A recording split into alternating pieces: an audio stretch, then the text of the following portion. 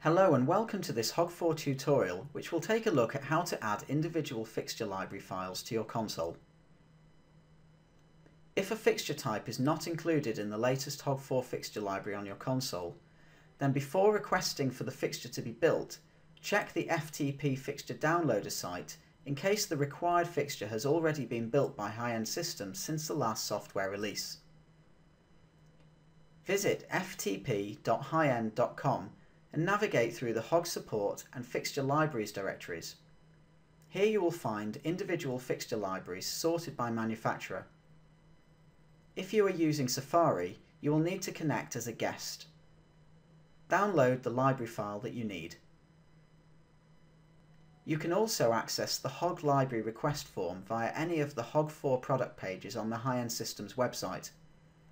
Be sure to attach the DMX chart for the fixture, and for a quicker turnaround, please specify only the modes that you require.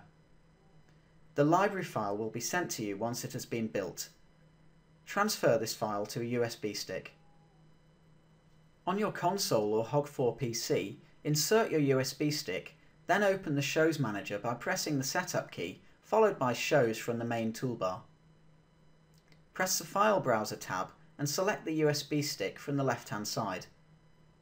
Drag and drop the library file from the USB stick into the Libraries folder. To add this new fixture into your show, open the fixture window by pressing Setup followed by Patch from the main toolbar. Then press Fixture Schedule followed by Select Library. Here you will see the fixture library you have just added to the console. Select that library, add the quantity of fixtures you require, and continue to patch your fixtures as normal. This new fixture type will remain with your show and will become part of the main fixture library with the next software release.